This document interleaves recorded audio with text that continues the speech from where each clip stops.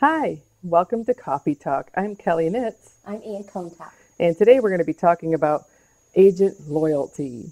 Basically, what that means is, there's a good 14 to 15, between there somewhere between 14 and 1500 agents within our local board, Mm-hmm.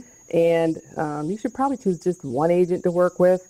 First of all, we don't get paid anything until there's a closing. So if the agent picks up on the fact that you're working with more than one agent, they might not put 100% of their effort into helping you. Mm-hmm. Mm-hmm. Um, Right. And as a buyer's agent, working with us, and if you're loyal to us, um, we're working in your fiduciary interest. And I think it's always wise to work with a buyer's agent. A lot of people call the listing agent, and that's okay too. But I think that as buyer's agent, it's nice to have your agent looking out for you, and it doesn't cost you anything to have a buyer's agent. right, the seller, they pay a fee, whatever, whether it be five, six, seven, whatever it is, and part of that goes toward who brings the buyer. So the buyer's agent gets paid for by the selling agent's company. So Right.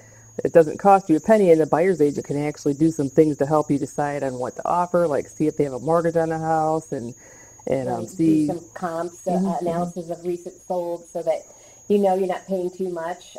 Market's really hot right now, so we can also make sure that if you see a house and you drive by it and you want to schedule a showing, that we can get you in there as soon as possible so you have a chance at bidding on the house.